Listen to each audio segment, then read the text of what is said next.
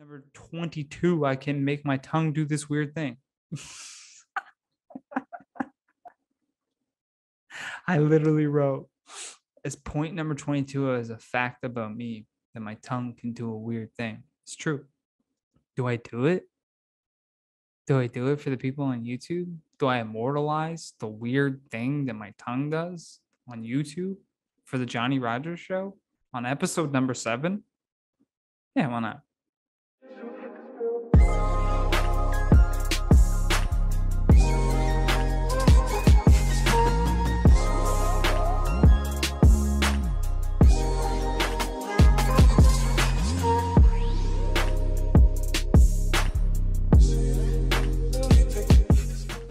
All right, welcome back, everyone, to episode number 7 of the Johnny Rogers Show. Today is a solo podcast. No guest, no problem. Don't worry, I got you held down.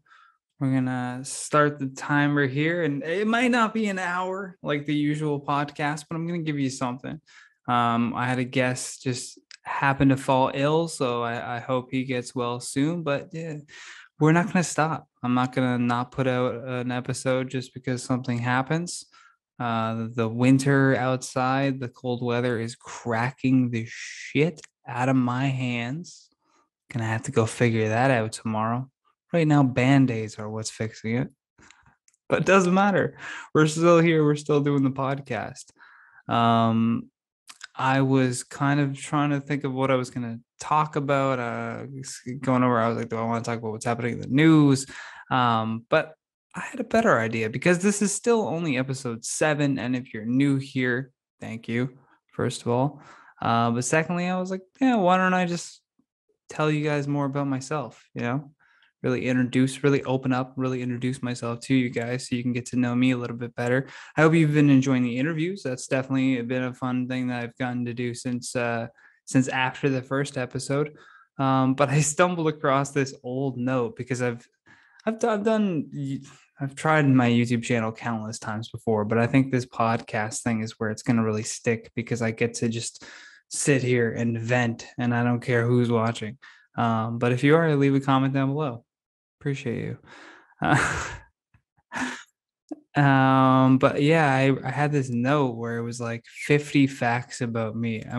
If you're watching on YouTube, that's the benefit of watching on YouTube as well, because you're gonna get to actually see what I wrote. I wrote this years ago, easily years ago. So we're gonna go over it, and I'm actually gonna read it sorry, point by point, and then go through it and kind of just have a moment of reassessing where I'm at, as well as I'm telling you guys these 50 facts that I wrote about myself maybe 2 years ago at this point. I can also give you like little story or little branch off moments from each thing if it pops up. We'll see. Yeah, and in number 1, the first ever comedy special I watched was Robin Williams live on Broadway. I was 11 and my uncle gave it to me as a gift. Little did he know it would inspire me to become a stand-up comic. This is true. That's still a basic fact about my life, about my history. Yeah, as soon as I got that Robin Williams live on Broadway DVD and I popped that shit into the DVD player, man, life changed at that moment. You're just like, God, I want to do that. That looks fun. Can I do that as a job? It was never on those lists when you were in school, and there was like career cruising. Is that what it is? Career cruiser? There's sites like that they would make you fill out all these questionnaires, and it was always something like fireworks technician. It was some weird, at least me. I don't know what other people got. And at number 2, my favorite color is orange. Don't know why, but I've always loved bright colors ever since I was a kid. Yep, still true. Love orange. Wouldn't really wear it per se, but I like the color. It's a nice color. Coming in at number 3, I listen to a lot of podcasts, like a lot. Everything from Joe Rogan Experience to Radio Lab to Dan Carlin's Hardcore History. Yeah, I still do listen to all of those podcasts. So that's still true. I've added some more. I've definitely added some more, like The Creative Imbalance with Sean Sirianni. Go listen to that podcast. That's a good podcast. Number four, I got my first job when I was 14 and I worked as a fry cook at a racetrack. It was cool. Got to eat all the fries I wanted and then watch race cars rip around a muddy track. Yeah, that was a pretty cool job to have as a 14-year-old boy. Just get to see these insane rally cars just ripping around this track in between bites of poutine. It was a good job. And number five, when I was 10 years old, I entered into a talent competition at school and chose to do stand up comedy. It was terrible street jokes, but hey, I was 10. This is true. This was a, this is still a traumatic memory that has been burned into my mind of standing on that stage and just firing off these jokes that I had practiced and getting nothing. Guys, when I'm telling you I was getting nothing, I was getting nothing. And you know how I knew it sucked? Because the only person that was like forcing a laugh, which, kudos to her, applause to her, but it was a teacher's assistant. And I was like, no, it's not what I wanted. Sorry. Yeah, we move on. In number six, terrified of roller coasters. I mean, I've been on roller coasters, but it takes me working up a lot of courage to do it. This is still true. People die on roller coasters. Enough with this. Stop saying that people don't when people are scared of roller coasters. I've seen the videos. That's enough for me to be like, not happening. I'm not doing it. But I have been on roller coasters. Man, I'm terrified every time. In number seven, my favorite book of all time is The War of Art by Stephen Pressfield. It finally identified that strange force that pulls me away from productivity. Plus, it's a fast read, which is my favorite because of my weak attention span. This is all very true. I have the attention span of a goldfish. Maybe. What? No. But War of Art by Stephen Pressfield, definitely recommend that book as well. Yeah, he talks about the thing I love in that book is he identifies it. He identifies that thing. He calls it resistance. And the best part though is like he actually gives you advice on what to do because a lot of these like self-help gurus, their whole thing is just like explaining like what the problem is or where you need to like focus on things, but they never tell you what to actually do. Same thing with the guys that tell you how to make money. They never tell you how they made their money ever. Really look at that next time. But going back to this, he identifies it as resistance and he says you should use that feeling as like a compass. Whenever you get that feeling where you're like, oh, I don't really know if I want to, go to the gym right now. I got this, do it. That's the compass telling you that's the thing you got to accomplish. That's the thing you have to go do because then you'll feel 10 times better.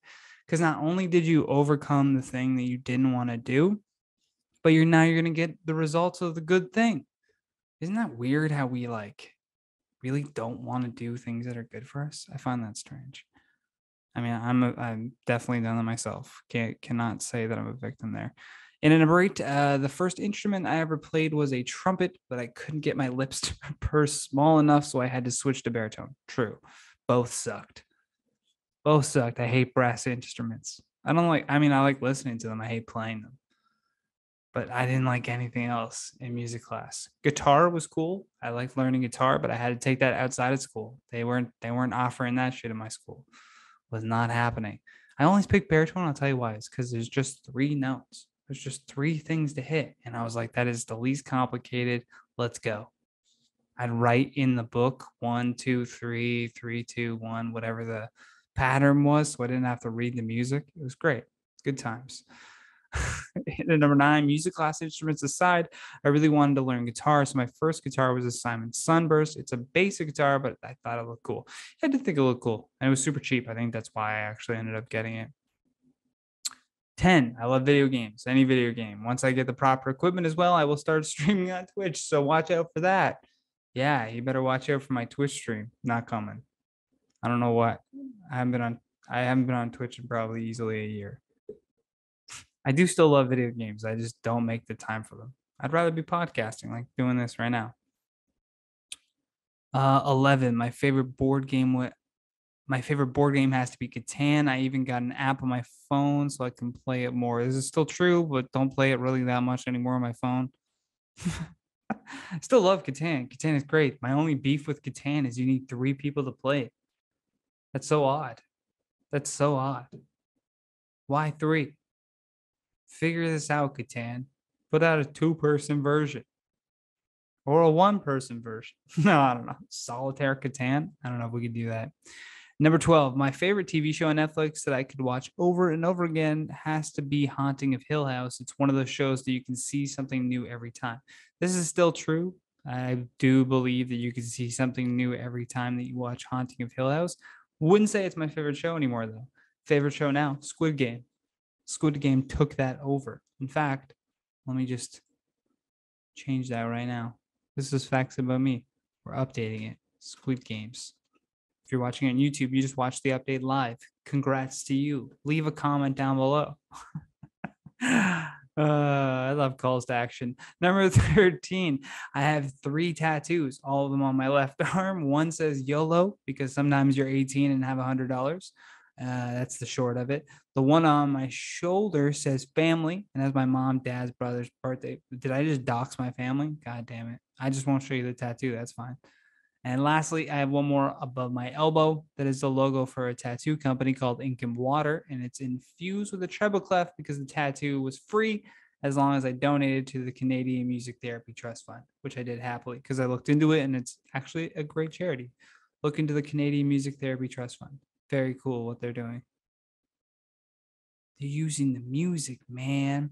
Number 14, my favorite place to perform stand-up comedy has to be the Underground Cafe 420.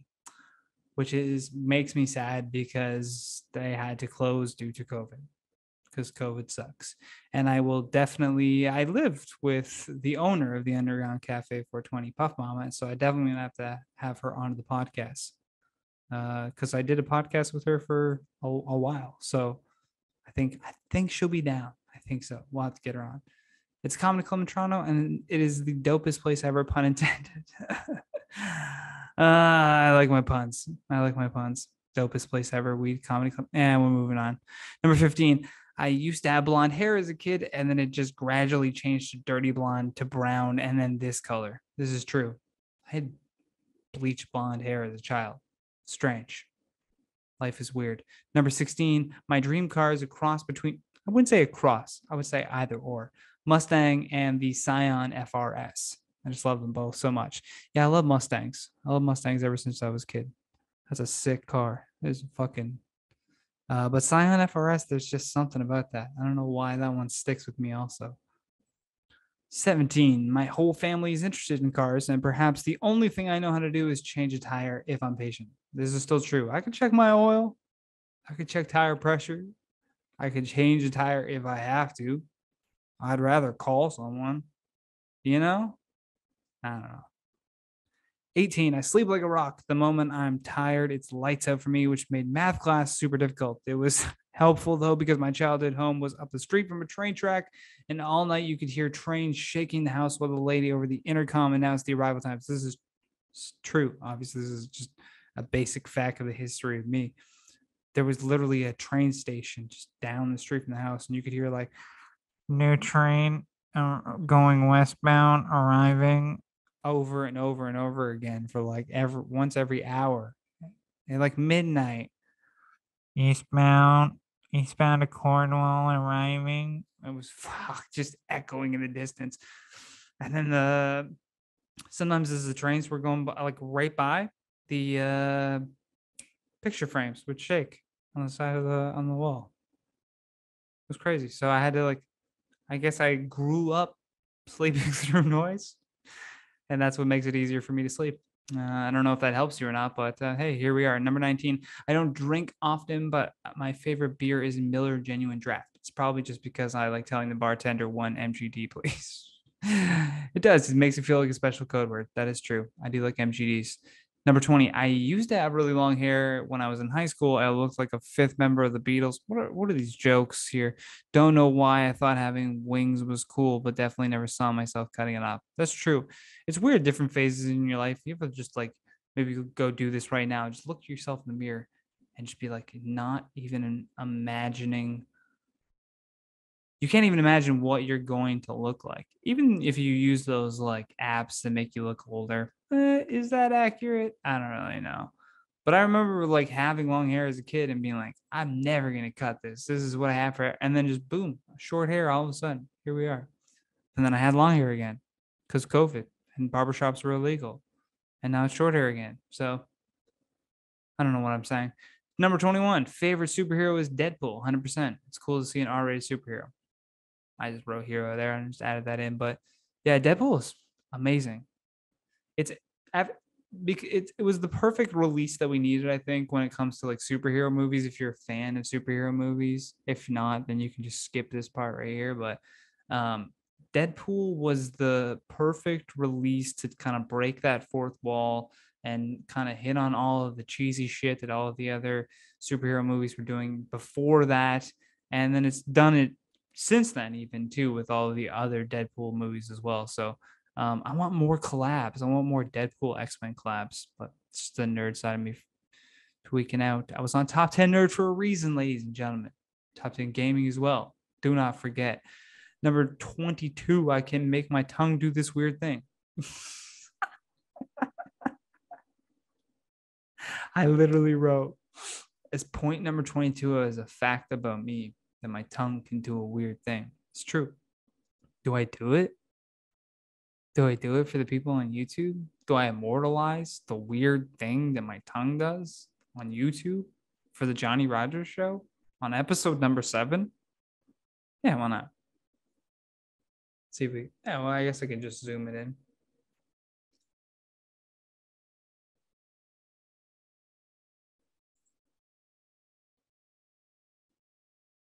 There you go, you animals. Are you happy? Are you happy with that? I don't know why I'm putting it on you. You're like, we feel violated. Why would you do that to us? I'm just sitting here trying to watch this podcast that I thought was about motivation and growth. And here he is wiggling his tongue on point number 22. But into point number 23, here we go. When I started high school, I thought I was going to be going to university to become a veterinarian. This is true. However, my guidance counselor said, not with those grades. It's something they actually said. I said, I'd really like to be a veterinarian because I like working with animals, or I like animals, and I figure that's a good fit. Seems like a pretty safe assumption, right? If I like animals, that's the thing to do. You want to help animals. I mean, I didn't really think about the part where they got to put them down. That sucks. Get somebody else do that. She was like, no, now with those grades. You good luck. Change course now. I mean, maybe in hindsight, that was good of her to say. Imagine I'm out here still chasing the veterinarian dream. Number 24. Alternatively, I also dreamed of being a wrestler for the WWE. So yeah, so there's that too. I watched documentaries, read books on it, and of course tuned into Monday Night Raw every week. My brother and I even convinced my dad to buy us a trampoline so we could practice our skills. This is true. This is all true. Yeah, which actually brings me to my next point. Number 25, I've broken one bone in my life. It was my ulna on my left arm, and it happened to be when I lifted my little brother over my head in spectacular wrestling fashion. But when I lost my footing because, I'm standing on a trampoline, all of his body weight came crashing down on my arm, and snap, crackle, pop, I was in a cast. Number 26, even with breaking my arm, I still wanted to be a wrestler and actually attended a great school in Ottawa to learn the ropes. Again, pun intended.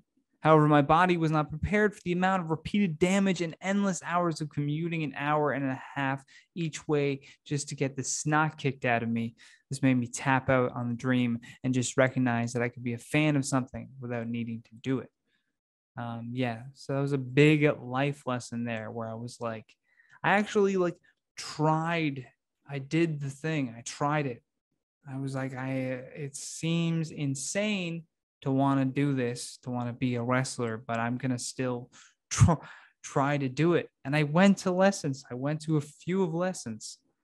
I did a lot. I did it for a few months. I'll say that. Enough that I was like, yeah, it's not for me. Not for me. I'm tapping out. And it's not like, oh, you could have pushed through. I don't have the body to be a wrestler. If I were a wrestler and you were in the nosebleeds, you'd be like, is Hulk Hogan fighting a ghost right now? What's happening? Who's there? Number 27, police foundations. From there, I went to college to be a police officer. I was really looking for that dream job, but graduating so young had its drawbacks, and even my professors discouraged us from applying to police forces until we got life experience, as they put it, under our belt. Sure, some people were successful out of college, but most had to dedicate every fiber of their being to it. And I just wasn't ready to make that commitment at that time. It's true. I was like, yeah, I went to school to be a cop is more so like a backup. And I think I had that attitude about it the whole time, which means like you're not really going to pursue it. If you're viewing something in your life as like a backup, you can't be upset when it doesn't like move forwards or when you don't get anything on it. If you're not adding to it, if you're not doing anything about it. Number 28, charity. One thing I realized, though, from attempting at building a flashy resume for policing was that I actually really enjoyed volunteering in my community. When I came back to my hometown to work on that whole life experience thing, I actually found myself entertaining old folks' homes and even serving food at a shelter. It was really rewarding. Yeah, charity was one of the most rewarding things I think I did in my life thus far. Just even like just yeah, I'll leave it at that. Even just going to those old folks' homes and just doing these like shows. I think we played like board games and just we're there to entertain and just to like hang out and have fun. And I was doing it because I wanted to get this policing thing. I was like half trying. I think I was more so putting on a show for my parents. Like, look, I'm trying. I'm doing this. I'm gonna go. I'm gonna go do some charity. But then I actually did it and I enjoyed it. So Number 29, victim services. Because of my attempts to build a policing resume, I actually got involved with a great organization called Victim Services. They assist families when they are in desperate need. I drove people to appointments, entertained kids while their parents handled matters with police, and met some really great people along the way. That's true. Victim Services was a wild experience with that. When you the type of people like literally victim services, you're dealing with victims of something very traumatic that's happened in their life. And again, that was a really like great, I think, life experience of just helping and listening to people when they're in like crisis or entertaining kids in that way too, to kind of distract them perhaps if their parents are in that, because kids can sense that energy off their parents super easily, and they know what's going on without you even needing to say anything, right? So I think those services are super important. Funny story about when I was getting out of trying to become like a police officer. So now it doesn't really matter. I'm just going to tell you everything on the show here. I remember there was like, you would be on call for victim services. So they would just, they would have nights where like, if you got a call, like you had to go no matter what. And then there was like optional people, like people that were like fourth backups, whatever, just in case. And I guess when I think I was like the second backup or something. The first person who was like dedicated to do a call couldn't go. And they called me to come. And I was at a bar. And I was like at a bar and had already drank a bit, definitely not driving anywhere in this condition. And I was like, what do I say? What do I say to this? Is this going to destroy my chance at becoming a cop because I wanted to have a Friday out at the bar? And I was just honest with them on the phone. I was just like, yeah, I'm a little tipsy. I don't think I can help you right now. And then just apologized. And then they were cool with it. They actually gave me a really cool reference. So be honest. That's what I'm saying. Always be honest. Number 30, entrepreneur.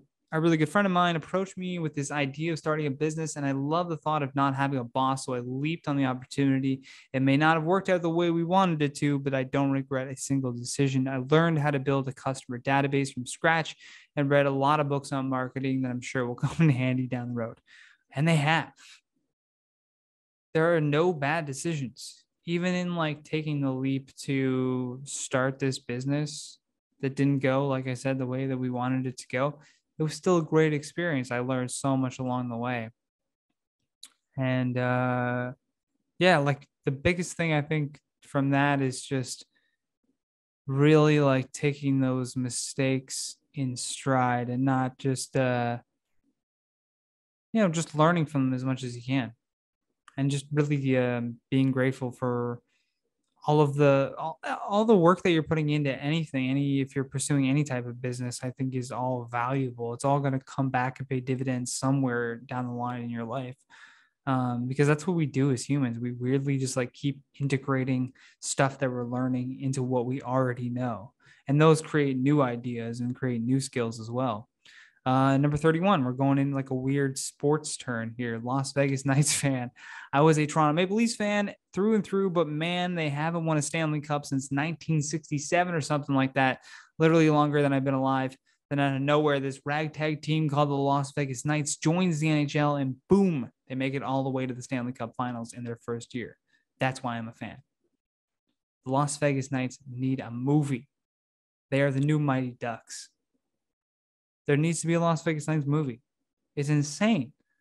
They take like third stringers from all these different teams, guys that were not getting the star spotlight on their teams. They put them together on the team and they make it to the finals the first year they're together. Come on. You're telling me that's not a movie? They didn't win, but hey, that sets up the second movie. It's perfect. I don't know why. I hope somebody's working on this. Number 32, Chicago Bears fan. Seems like my brain went to sports now for these facts, so let's cover it. Number 33, Red Sox fan, because of my Uncle Red. I love my Uncle Red. I miss him dearly. He was a huge Red Sox fan, part of my family that's from America, from Boston. Shout out to my American fam. I hope you're well. Number 34 is folding clothes. I guess this is a story about folding clothes. My Aunt Muriel, which is my Uncle Red's wife, taught me how to fold clothes. I'll never forget. They were down visiting. I guess they were living in Florida at the time. Then every summer they would come up to Canada to visit because it's hot as hell in Florida in the summer, and a lot of people leave. And they were here to visit, and our laundry machines broke, and we had to go to a laundromat. And I was just a kid, and I remember her teaching me how to fold clothes, and that was a skill that actually paid off like huge. I ended up working in retail for 7 years or something like that. So knowing how to fold clothes and knowing how to do that fast was a big life skill. Big fact about me. I know how to fold clothes very well. Number 35. I don't know how this is relevant to anybody, but hey, it's the more you know. Number 35, meeting Rey Mysterio. Yeah, I met Rey Mysterio briefly, but it was sick. If you don't know who Rey Mysterio is, wrestler. Wrestler with the mask. Let me pull him up. Oh, I'm struggling so hard here. Yeah, this guy. I met Rey Mysterio way back. This is probably right around the time that Eddie Guerrero passed away. I was a kid, went to a show, and I made a poster that just said something like "Rest in peace, Eddie." And then after the show, Ray was headlining the show. After the show, he like called me. He like kind of waved me over like this, and just said thank you. Grabbed the sign, and he autographed it. And then gave it back to me, kind of gave me, a handshake, and that was it. But it was a pretty wild experience to meet somebody that you watched on TV for so long. I think that was my first major, like, holy shit, like kind of celebrity experience was meeting Rey Mysterio, that wrestler. Funny enough. Number 36, almost died. Yeah. That was wild. I think we were at a beach. I was at a beach with a bunch of people, and we were driving home. And I remember it was like it's a four-way stop. Was it a four-way stop? Yeah, it was a four-way stop.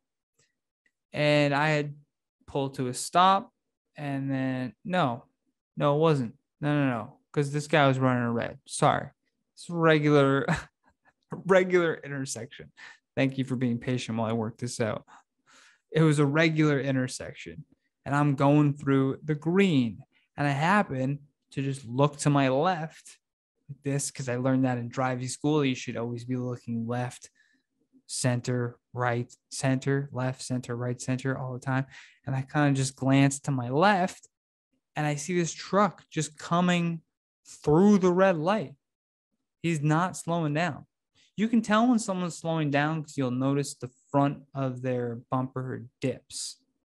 If it dips like this, you can tell that person's tapped their brakes, basically. That's their car going down. This guy was not, there was no dips, guys. There was no dips. He just kept going. And if I didn't slam on that gas, that would have been a gnarly T-bone. Would not have been good. It would not have just been me who died there. Number 37, elephant ride. Yeah, that was, don't do that. Don't ride elephants. If you ever get the chance to, I don't recommend it. If you like animals, it's sad. Let me say that. Elephant doesn't look like it's having a good time. At least the place I went to. Here's what you do. If you want to see elephants and you're somewhere, make sure when you search the elephant thing that you write like, I don't know, conservation or something. Somewhere where they're treating them nice. Okay? Don't just go to like some random elephant park, or if it's just like offered as an extra. I wouldn't take that. It is not a pleasant experience. Number 38, I'm great at backgammon. I only learned by losing repeatedly to my friend Alex, who has been playing his entire life. I'm just saying he's been playing his entire life. I don't even know if he has. But yeah, I love backgammon. Random fact about me. I absolutely love backgammon. And I only love it because I lost at it so many goddamn times. I lost at it so many times. Like a ridiculous amount, guys. But it made me want to keep going so I could win. So that win would be so good. Number 39, Goosebumps. I loved hearing scary stories as a kid, and as a result, I probably own every Goosebump book ever made, thanks to the memories, R.L. Stine. Yeah, I have a lot of Goosebump books. A lot. If you watch some of my older Inform Overload videos where I had like the bookshelves, I think I had some of them on the bookshelf there too. Actually, I had a childhood friend. I'm trying to think who it was. Somebody I grew up with just gave them to me. Just like, hey, you want these books? He just had 2 boxes of just Goosebump books. I was like, yeah, sure. I'm sure in a while they'll be worth some. So we'll see. Number 40, my first comedy show. Oh, my first comedy show I ever saw live was Dane Cook. True. It was in the nosebleeds, but hey, hell of a show. Dane Cook was another wild, I would say like right around the time that I was like really liking comedy, but before I thought about like seriously doing comedy, I was all about Dane Cook. And Dane Cook was all comedy during that time as well. 41, I've worn an Olympic medal. It's true. Hometown hero Colin McCabe. Shout out Colin McCabe. He won a medal for rowing, and then he came back to celebrate in Brockville, and actually he let me wear it. Let me try on an Olympic medal. So that was cool. I was like, this thing's fucking heavy. Number 42, I hate winter. Just because I live in Canada doesn't mean I'm immune to the colds. I hate winter. I loathe the cold. It cracks the shit out of my hands. I can't stand it. I'd much rather be too hot than too cold any day. Number 43, I almost worked as a prison guard. This is true. Can you imagine me as a prison guard? I can't. I passed the interview. I passed the psychological evaluation. And all I had to do was a few more tests before I had to decline the job offer because I didn't feel ready or prepared in life to do that. I knew I still had a ton of untapped talent that I would have felt like I had squandered it or something, or regretted not pursuing something in entertainment later in life. And I knew that if I said yes to this job, it was going to require all of me. I wasn't going to be able to put the attention and the focus into doing this as a career like I do and like I want to do. Hey, now I'm on Inform Overload and we're killing it right now. I think every video every day is getting like 100K views. It's just wild that I get to do this for a job because I just didn't stop. I just kept pushing on it. And now I can't stop. That's why I'm here right now, talking to you guys, doing a podcast. We're at 30 minutes, guys. We're doing super well. This is somebody's gonna be like, this is the longest intro ever. I haven't heard a single person if you're just popping in. Number 44. I love making people laugh. This one seems like an obvious fact about me because I'm a comedian, but it should be mentioned. Not everyone longs for the laugh of the stranger. I've been doing it for as long as I can remember. In part, I think it's because I take safety in knowing that if I can make someone laugh, it generally means that they're relaxed and less likely to hurt me. Not always the case, but it probably came from that. What I do know, though, is no, what did I write there? What I do know, though, wow, interesting text here. I must have been baked when I wrote this. What I do know, though, I'm not a therapist. That's how I ended that. Let's just edit this live. But it probably came from that. Yeah, okay. Number 45, French award winner. This is true. En français. Asked me to speak French today, and I could probably tell you what my name is. And then when you reply, I know how to say I don't understand French.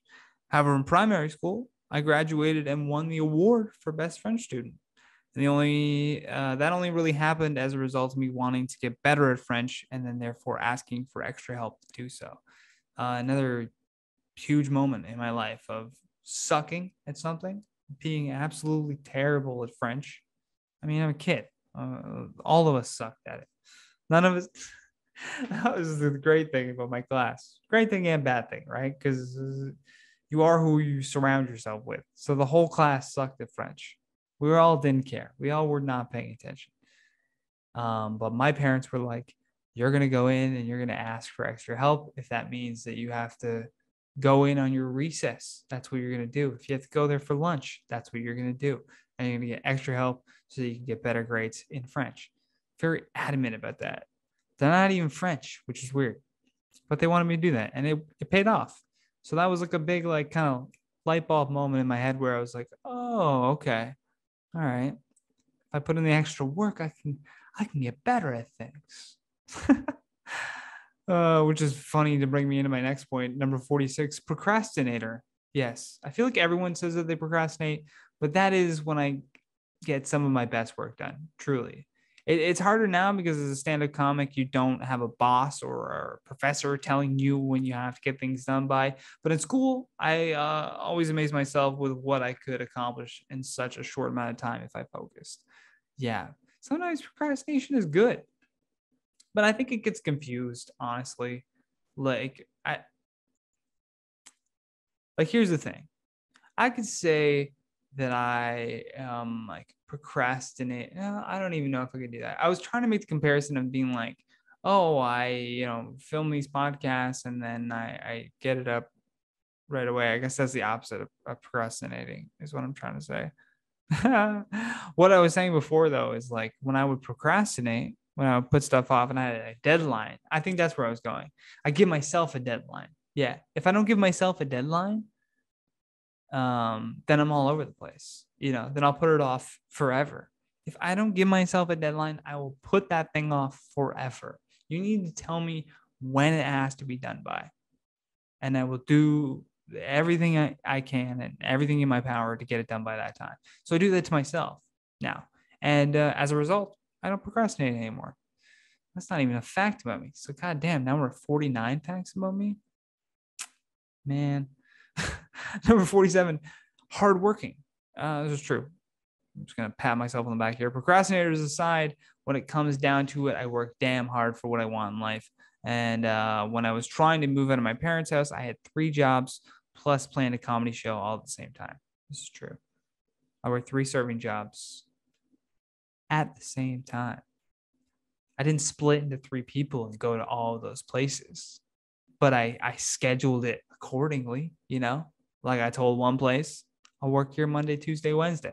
Told another place, I'll work here Thursday, Friday. I told another place, I'll work here Saturday, Sunday. Yes, that's right. I work 7 days a week so I could get the fuck out of my parents' house.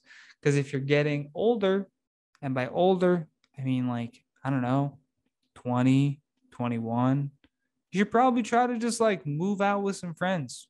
Find some other friends your age who are tired of being around their parents. Nothing against your parents, learn to love your parents as well. They're great.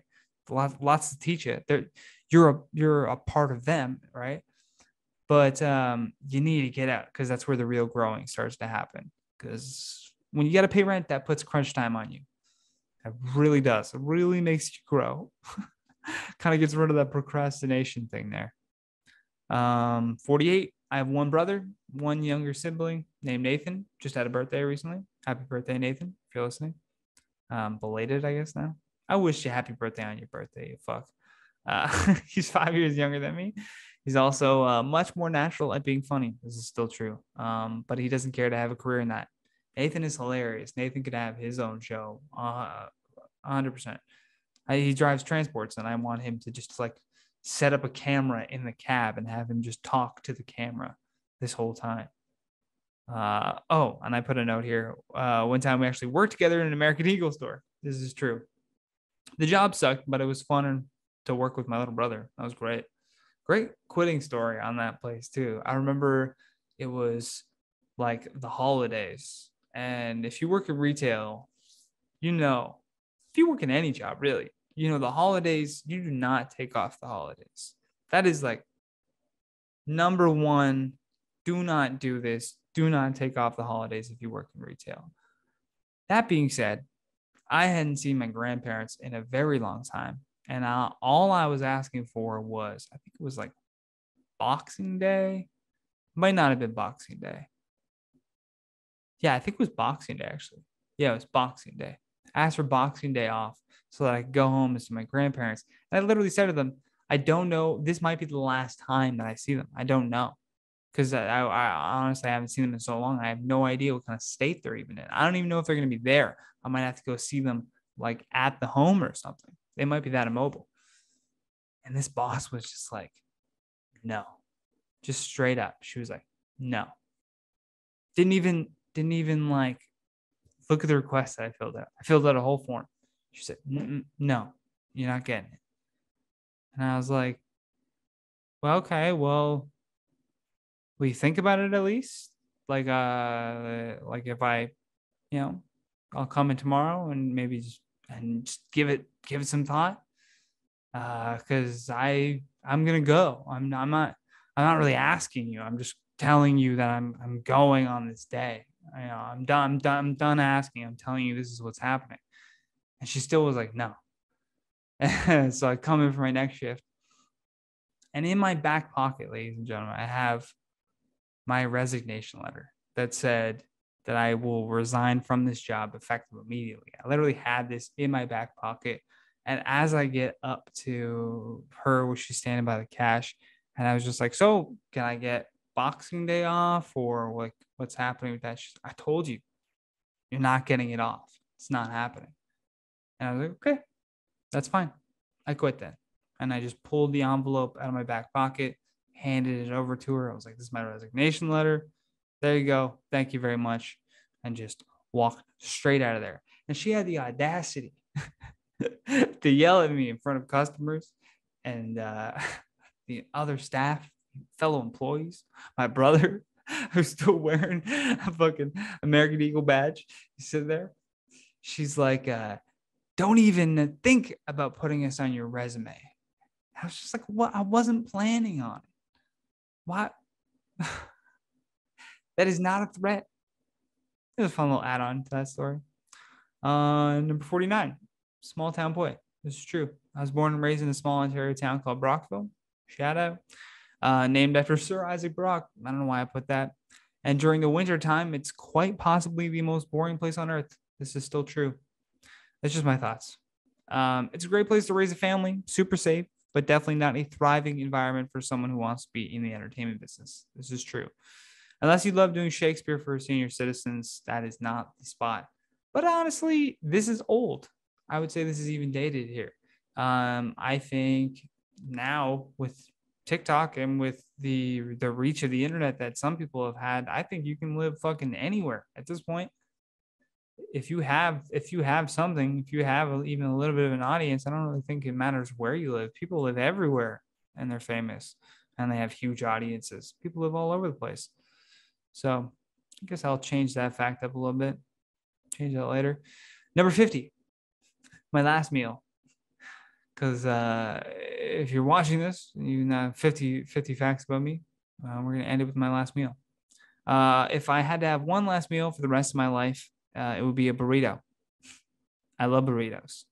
You can jam so much food into it. You have to use two hands while you're eating it, so it really keeps you in the moment. And you never see anyone really checking their phones while they're eating a burrito. This is true. Plus, if it was my last meal and I got the chair, I'd leave a nice little present in my pants. Poop. I'm talking about poop. That's 50 facts about me, guys. Kudos to you if you sat through that. My God.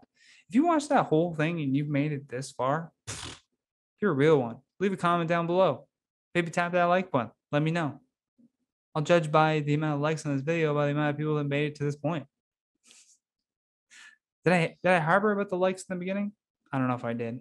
Either way, guys, we did 45 minutes. So that's, I think, somewhere close to that. I'm gonna pull it back around. We're gonna have more guests on this podcast. I'm gonna do more solo podcasts. They might have more direction. They might be weird like that one where I just go through a Word document. But hey, that's the Johnny Rogers show. You came here for me, so I'm giving you what I am. I'm not trying to polish this up, make it any better than it. I love how I'm like, I'm not trying to make this show better. No, that's not true. I am. I'm trying to make it better. But you know what I mean? I'm not being fake. I'm not trying to put out an image here. I'm not trying to clip out every pause and cut this thing down. Unfiltered. Here we go. Don't forget to hit that like button or hit that subscribe button. Leave a comment. Said that already? Yeah, I said that already. All right. Don't forget to leave 5-star review if you're on Apple Podcasts, because I look at the Anchor analytics and a lot of people are listening to me through Apple Music, which I find interesting. A lot of you have iPhones. Leave immediately. I can't stand iPhone users. I'm kidding. But get a new phone. For real. You shouldn't have it. They do bad things. Guys, that's the end of the podcast. I'm going to leave it right here. Until next time, stay classy. Or at least try. Try. You've been listening to The Johnny Rogers Show. New episodes air every Tuesday and Thursday at 10 p.m. Eastern Standard Time.